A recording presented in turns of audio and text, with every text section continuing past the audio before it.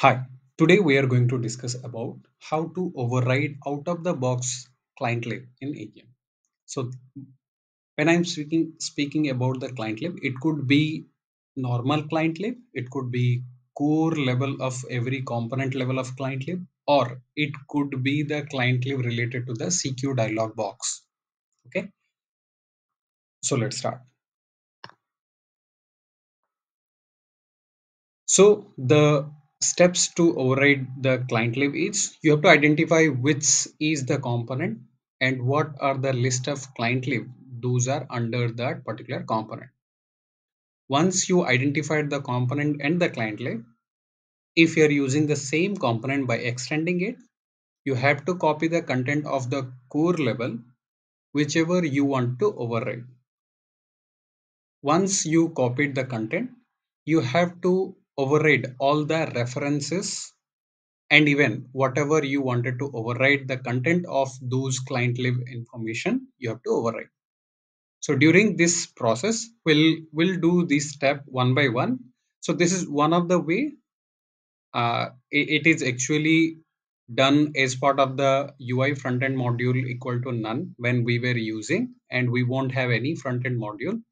It is quite handy, and there are a lot of places you might not see any kind of client lib references.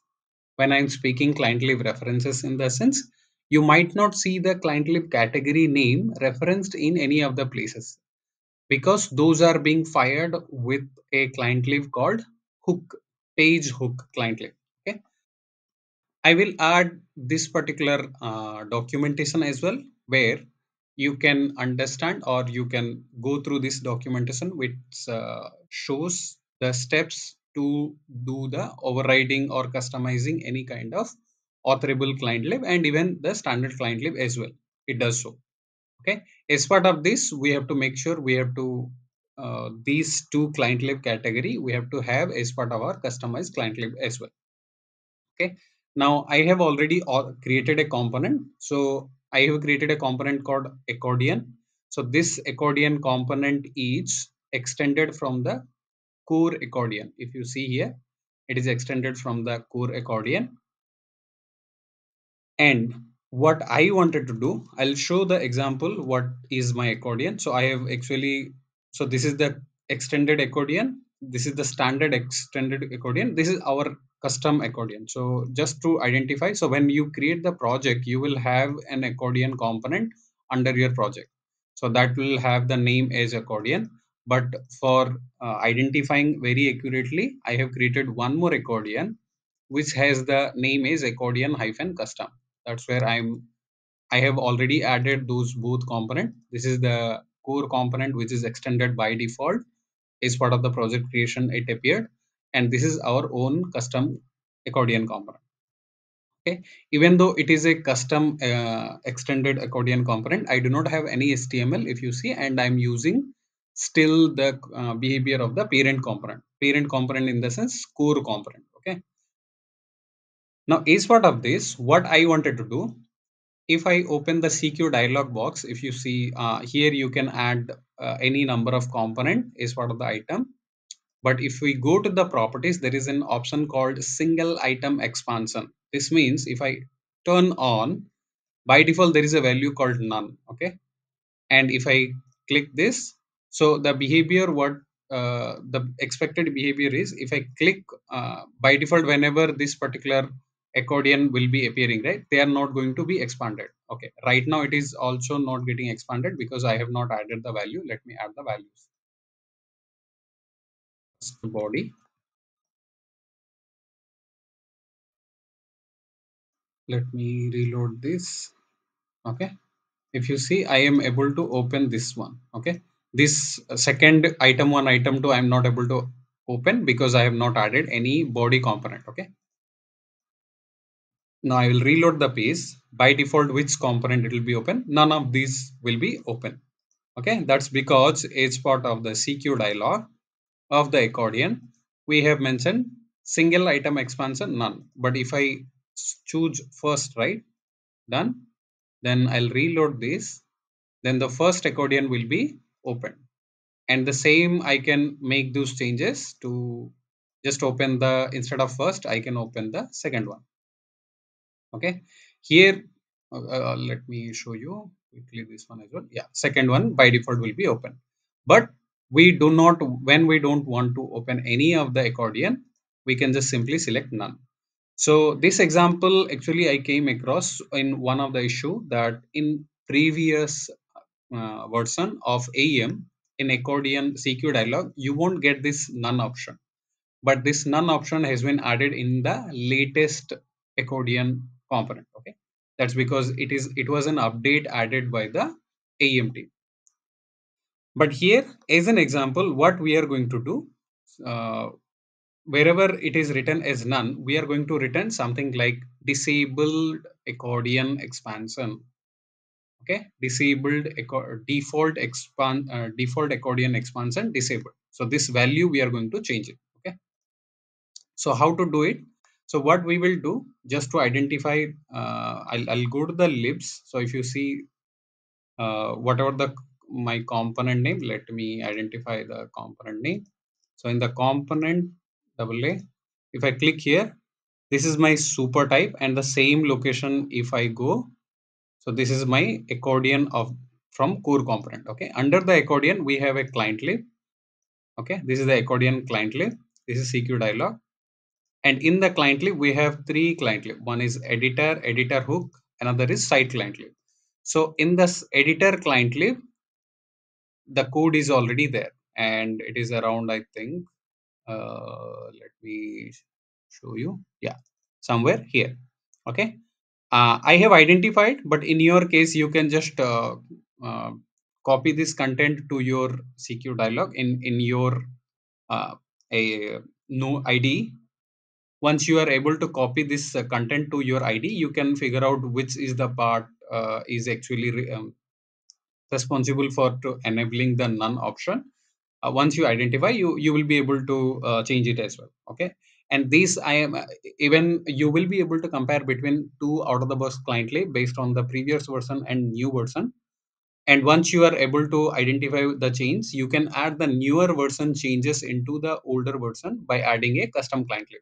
Basically, we are going to override that particular old client lib. Okay, so here what we are going to do, I have already copied this client lib to our client lib, to accordion client lib. Right now it is same. Okay, but what we have to do when we are copy pasting, we have to do a lot of modification just to enable these client lib should be loaded rather than the core client lib. Okay, by default this core client lib will be called, but in our case we have to call the new client lib. I'm not changing the name. You can change the name. There is no restriction on changing the name. You can change the name. The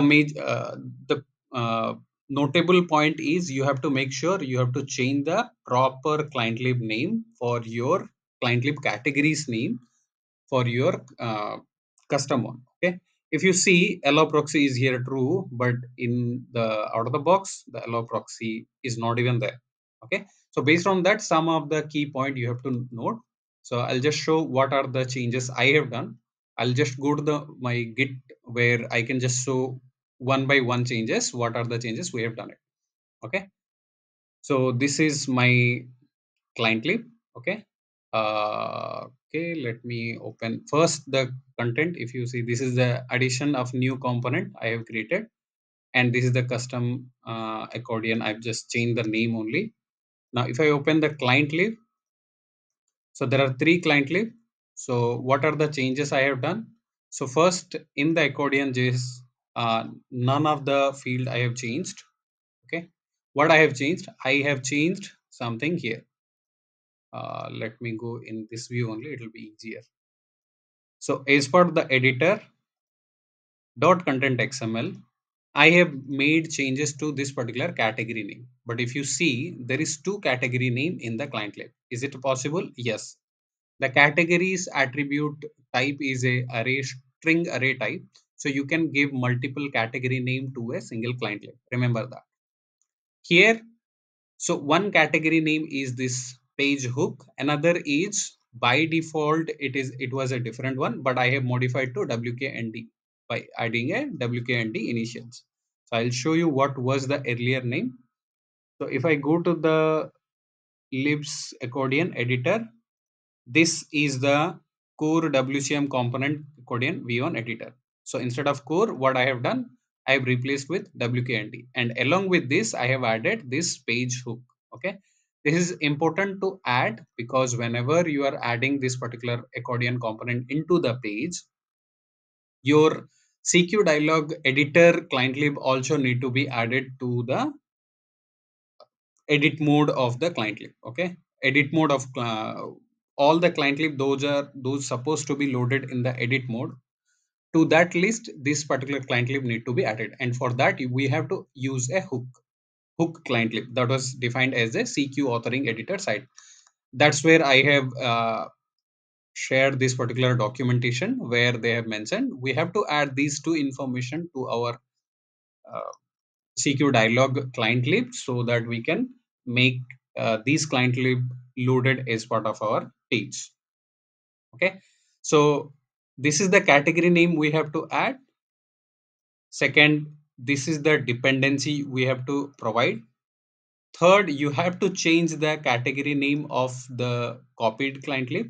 You should not keep the same client lib name, otherwise the parent client lib also will be called and there will be chances of conflict. Okay, that's where you should change it, and because you are changing it, there are other places also you might have to change these. Okay, now I have made the changes to the editor hook client lib also, even site client lib also. Remember here, so there are three client lib. This site client lib is meant for the actual component. However, these two client lib, editor and editor hook, are meant only for the edit mode of that particular component. Okay, I have just for only for example, I have copied the whole client lib and I have made the changes to the this site client lib also. That is, instead of core, I am putting WKND, but the dependencies will be still same because it is going to be dependent on the same set of client lib that was earlier, because most of the places I have not made any changes to its JavaScript. The only changes we are going to make is the editor only. And as part of this, there is one more change you have to do. You have to check it because there are some places the CQ dialog do not have the extra client lib property. But in my case, in the CQ dialog, I had the extra client lib information as this along with this. Okay, so the second client lib what was provided, it was actually referring to the parent class client lib. So I had to override the CQ dialog also, and I had to change the client lib of my custom one rather than the parent one. Okay, this is the way you can actually override the client lib. Now I am going to change the value of that particular none so that we can check whether it is appearing or not. Accordion expansion,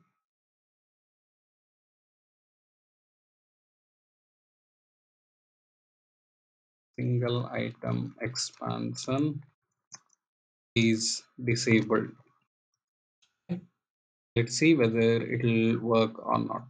Okay,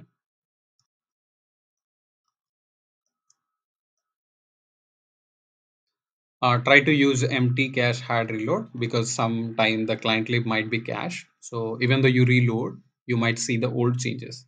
And this option you will get when your Chrome DevTool is open. Otherwise, you won't be able to see this particular option.